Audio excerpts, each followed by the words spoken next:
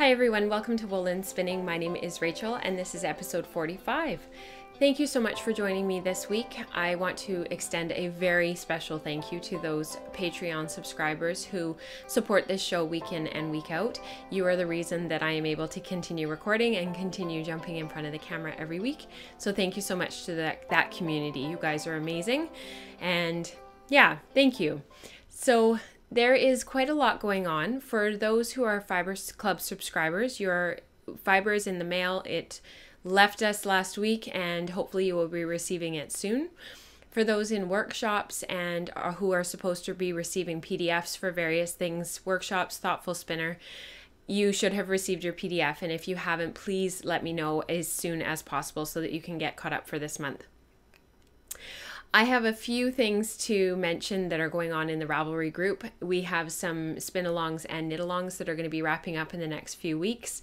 We are getting to the end of 2016, which I just don't know where the time is going. So the fall clear-out spin-along that's been going on this fall is coming to an end in the next few weeks. There may or may not be a few prizes drawn from the discussion thread.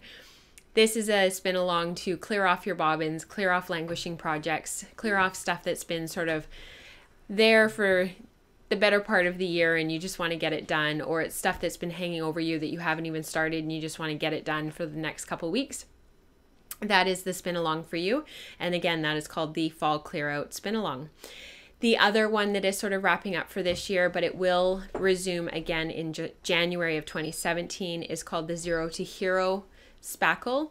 It is a spin along, knit along, or a spin along, weave along, whatever your choice is to do with your hand spun. This has been going on all year. So for those who have finished your projects and you haven't shared them in the FO thread, it is a chatter free thread, but please throw your pictures in there because there may or may not be a couple of prizes drawn at the end of the year for that as well.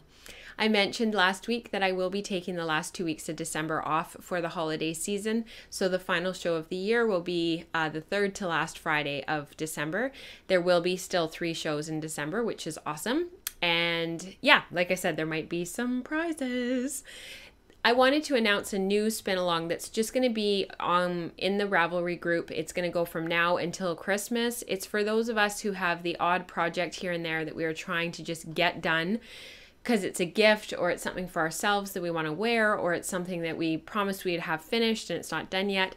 I'm calling this the Blast Off Along. It can be knitting, spinning, crochet, weaving, it does not matter. I have a pair of socks, excuse the crinkling, I'll try and keep it away from the mic. I have a pair of socks that I really want to make for my husband. I talked about this fiber last week when I had dyed it. I have broken it up into little nests. I need to get it spun.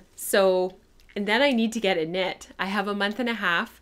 I think I can do it. I have done hand spun socks in that time frame before. I've put everything else to the side except for one project, which I'll talk about today. And I want to get these done. So I need your motivation and inspiration and help to get these done. So for the Blast Off Along, it is for anybody who just wants to get something done and they have a deadline in mind. Christmas, Hanukkah, whatever. This will end at the end of the year. I don't have prizes for this one. It's just trying to get everybody on board. All those of us who have projects that we've been putting off that we need to get done for a specific reason. This is for you. So that'll be in the Ravelry group and it's called the Blast Off. So please head on over there to join us if you would like to. I have a couple of giveaways to talk about this show, which is kind of exciting. One of the giveaways that I need to mention is the Sukaplocky Spinner's Control Card. I have not heard from Marina, so please, please, Marina, if you have not seen last week's show or if you are just watching this now, please get in touch with me over the next couple of weeks. I will hold your control card until the end of November, and if I don't hear from you, I will give it away on the last show of the year in December. So Marina, if you could please let me know your mailing address, either in Ravelry or via email, which is rachel@wellforpearls.com. I'd really appreciate that. Thank you. The other giveaway that I have to announce is supposed to be a giveaway for November, and I think what we'll do is I really like to run the giveaways over the course of a month because it often takes time to see the show, get into Ravelry, get your thoughts organized. Like, it just takes time, and I figure giving 2 or 3 weeks to sort of allow that to happen is really important. So I think we will run this a little bit longer than just the last week of November. I think we'll maybe run it until the end of the first week of December. This is from my dear friend Katrina. She has gifted the podcast a rainbow gradient of her 100% BFL. It's about 2 ounces for the nests of fiber, and she labels every individual nest with which one to spin next. So it doesn't matter which color you spin with, but she gives you the color sequence for you to spin in. They are beautifully prepped, and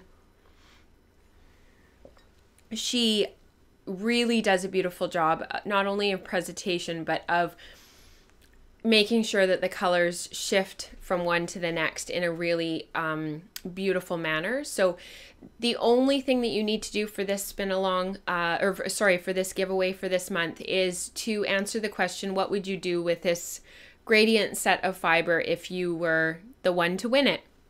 You can answer that question in the November episode thread in the Ravelry group.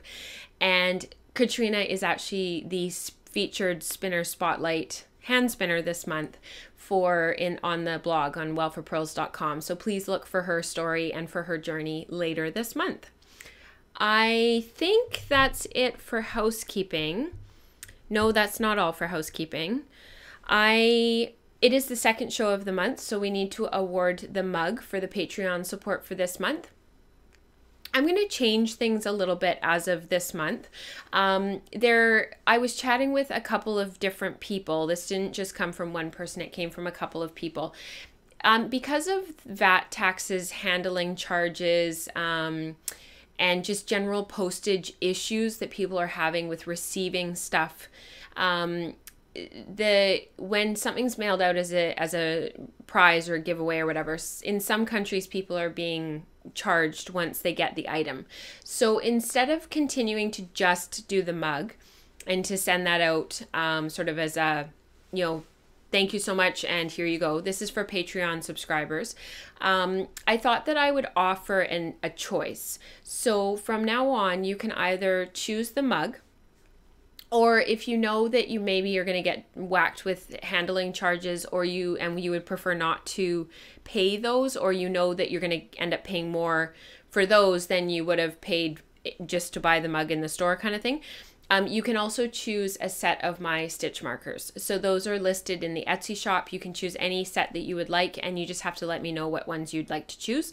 So this month's winner is Lainey, which is awesome because I was just chatting with her over the weekend about storage bobbins in the Slack channel. So Lainey, if you could get in touch with me, please, or I will send you a message, whichever, and let me know if you would like the mug or if you would like stitch markers. It's totally up to you. They're both of equal value. So please let me know. And congratulations to Lainey.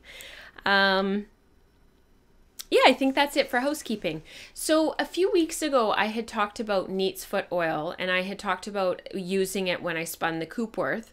And I wanted to mention that a couple of the ladies at Guild, one in particular, was really helpful and let me know that one of the best places to buy Neatsfoot oil is actually at a saddlery. So that anywhere that sells horse equipment, saddles, anything that's like leather, great place to get it. You can get it in bulk. I happen to live in the horse capital of Western Canada. So we have more horses per capita than we have people. Which is funny because you'd think that would be somewhere in Alberta, but it's not. It just happens to be here in this particular suburb in Vancouver, in the outskirts of Vancouver. So I have a local saddlery to me, and I went in there and they had a huge bottle and it wasn't very expensive at all. And I'm going to spread it out and share it with my friends. So please, for Neatsfoot oil, please check out your local saddlery because you'll probably find what you're looking for there. And you won't pay the prices that you would pay in a natural food store where you're getting like a little bottle of extract, which isn't really what you want. So yeah, that is it. The other question, so I received a question in the Ravelry group and via private message, and then another message on YouTube, and then another one on Instagram I've had this same question from quite a number of people, and so I thought that I would really quickly talk to how I get and buy fiber.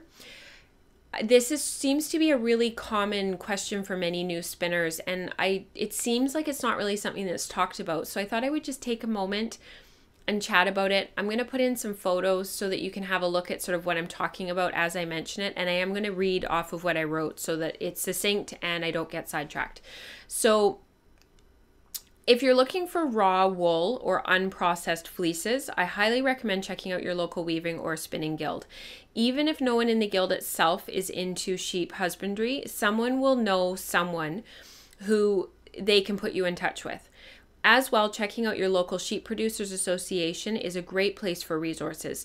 Even though most sheep producers, especially in North America, are farming for meat, there will be a couple who are willing to save the fiber for you or who already shear and process their rovings.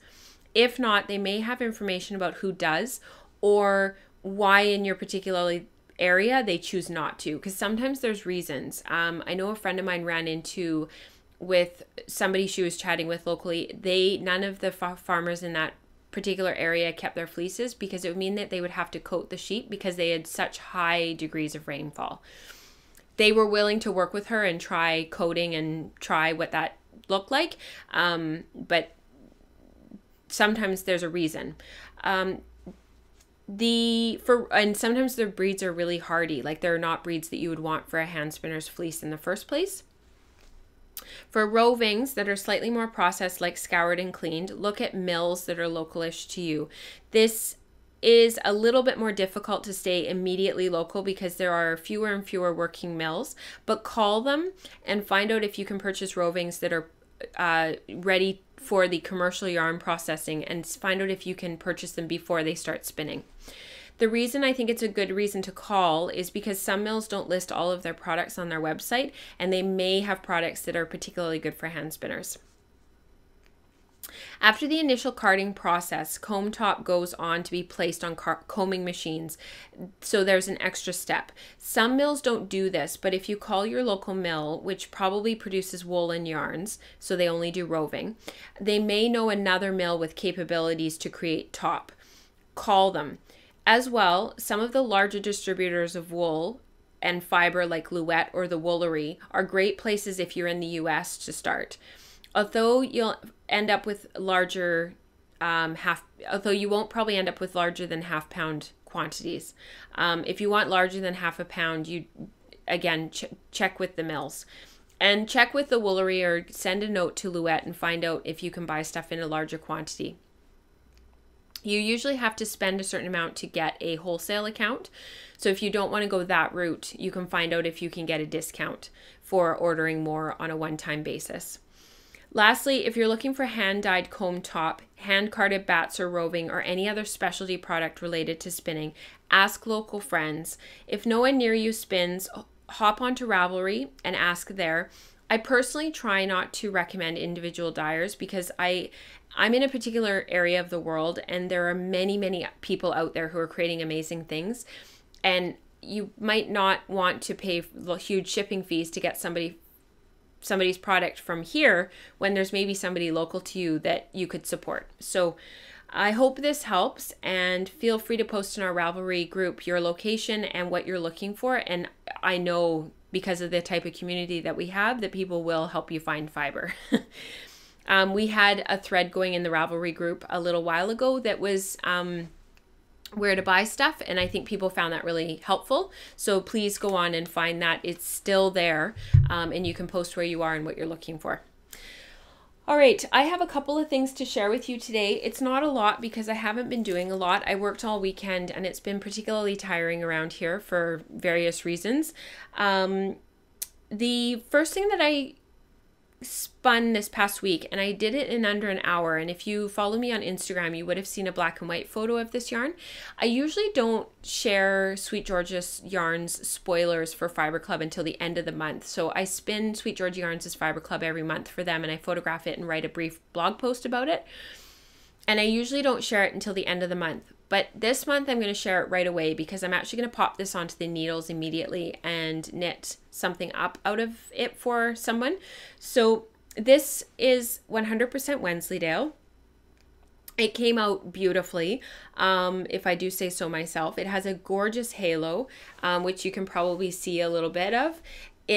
The colors were inspired by a local area to us here in Vancouver called False Creek. So if you've ever been here, if you were here for the Olympics, or if you saw any of the Olympic coverage back in 2010, where the Olympic Village is False Creek. And these really are the colors of the water and the scenery around that area. Color aside, this month was just wonderful to spin. I got a sport weight. It's 164 yards, and Wensleydale is quite a heavy, dense fiber, so I wasn't expecting any more yardage than that.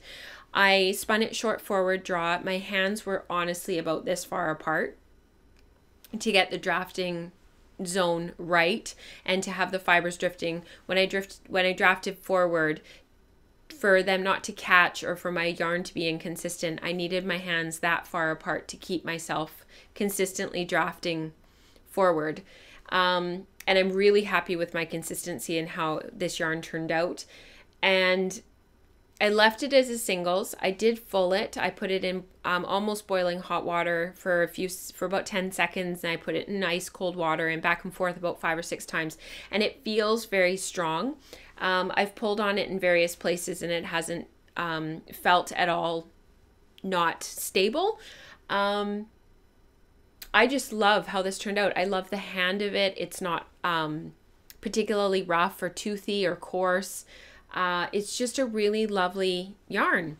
So what I'd like to do with this actually is whip up. It's quite cold here. I'm wearing an alpaca shawl today to ward off the cool damp weather that we've been having here. I'm actually wanting to knit a pair of fingerless mitts for myself. I have a pair that I knit last year out of, I guess last winter, out of Icelandic, but it's a little bit too coarse for me, even against my hands. The whole time I'm wearing them, I'm kind of pulling at them and kind of using them to itch my skin. So I thought that I would knit a pair out of this yarn instead, and I'm going to knit them longer. So I'm going to start up here at my hand. I'll do them 2 at a time, and I'll knit down the arm until hopefully I'm either close to or do run out of yarn. So I'm just really happy with how this turned out, and I wanted to share it with you before I start knitting with it. I think part of what made it really sing for me, I spun it on a ratio of 9:1. And I think for this yarn, I was worried that it was too much twist for the staple length of the fiber and for the original twist per inch of the fiber. But I think spinning it at 9:1 was actually the right thing to do, because I wasn't worried when I was winding it off about it drifting apart. And if you've watched any of the other episodes where I talk about spinning singles yarns, I've had that happen before where I start to wind it off to skein it and it starts drifting apart in places. And this didn't at all. So I think somehow I sort of managed to get just the right amount of twist in it to still make a structurally sound yarn that's going to be hopefully really pleasant to work with, which I'll talk about. I'll give you my reflections once I cast it on. And I think that's the trick with spinning a singles yarn. You don't want necessarily, for what I wanted, I didn't want an overspun yarn, but I needed something that was still going to hold together, even though it's a very long stapled fiber and the chances of it drifting apart are quite low. If you don't get enough twist in there, it's going to drift apart no matter what. So this really worked out well, and I'm going to document what I did so that I can hopefully reproduce it and talk a little bit more about how I did this.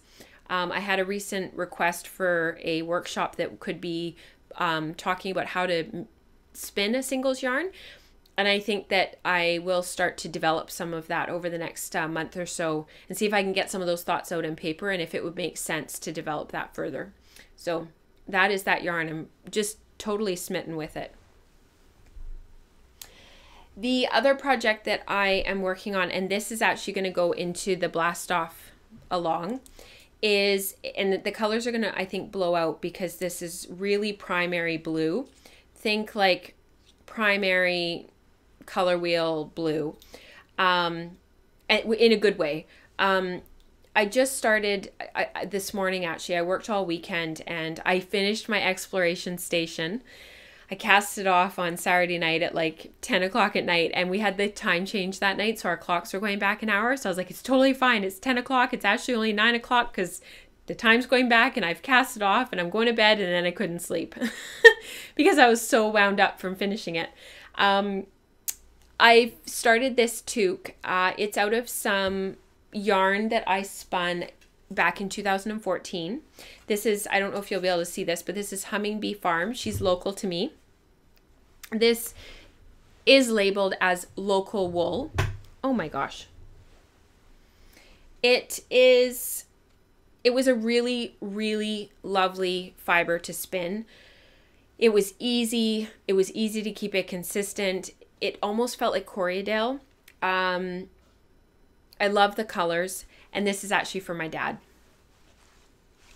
So I've just cast on the brim. I'm using my own toque pattern, which is the whip toque, wraps per inch toque. Sorry, not the whip toque, the WPI toque, all capital letters, wraps per inch toque that I wrote up about a year ago. It's available on Ravelry, and I just cast it on. I'm not making any modifications. My dad has a big head. Sorry, Dad.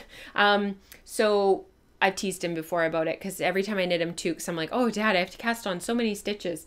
But he likes his stuff loose, and he doesn't like it to be really fitted, and he doesn't like it to be really pulling against his forehead, which I totally understand. He wears glasses, and my husband complains about the same thing. When your brims of your toques are tight and you wear glasses, it really pushes in on the side of your head. So I totally get it. So I cast on the largest size, which is an adult large, and I'm actually going to be knitting the adult large slouchy version because my dad likes the room in the crown so that he can fold up the brim if he wants to. So yeah, so that's what I'm doing. I'm hopefully going to get this finished today or tomorrow, and it's knitting up really beautifully. I ended up upsizing from the brim. I knit the brim in 5mm needles, and then instead of sticking with the 5mm needles, I did upgrade to 6.5mm needles because, again, my dad just likes things a bit looser. He likes the space, and I've done enough toques for him now that I kind of know what I need to do to make him really happy. So that's how that's knitting up, and I'm really happy with the color. I'm just not sure it's going to show up on the camera very well. So hopefully I'll have that finished, and I'll be able to show you that finished object next week. So, and it's old yarn, but I'm amazed at actually how consistent it is and how well spun it is. It was one of the last yarns that I spun on my Kromsky Minstrel before I sold it. And I was starting to really get into a groove with spinning, and it, yeah, it kind of makes me miss that wheel now that it's gone, because I don't think I fully appreciated that wheel when I had it. I certainly didn't use it to its full capabilities, but it was keep it or be able to have a Lendrum, and I couldn't do both at that time. So it just makes me really appreciate the wheel that I had and enjoy the yarns that I've made since. So my parents were just in Japan for quite a long time. They were all over Asia, but they did spend quite a bit of time in Japan, and I thought I would really quickly show you what they brought back for me. My mom brought back a hand-sewn, handmade Japanese pouch for me, and it's got a zipper and everything. I haven't opened it yet, and I'm actually going to use it for my notions, which was really lovely because I have one, but I really need a second one, so I can have one in one of my knitting bags and then one in my other. So that was from my parents on their trip that they just got back. They've been gone for 6 weeks in Asia, so it was a lovely, thoughtful gift from them. I have a spin that I started that I didn't want to take apart on my wheel because I'm almost finished the first bobbin. Again, if you follow me on Instagram, you would have seen a couple of pictures of it. This is a superwash BFL that I bought from Marianne of Smith & You up in Kamloops, British Columbia, back at Knit City. It was a little bit of a splurge because I had said that I wasn't really going to buy anything, but I saw this sitting there and I just loved the colors. I took the pencil roving, I divided it vertically in half. So I've got two halves that I'm spinning. I'm spinning it quite fine at about 64 wraps per inch so that I'll have a really nice fingering weight 3-ply sock yarn when I'm done. I am going to chain ply it to preserve all of this color and keep it really super bright.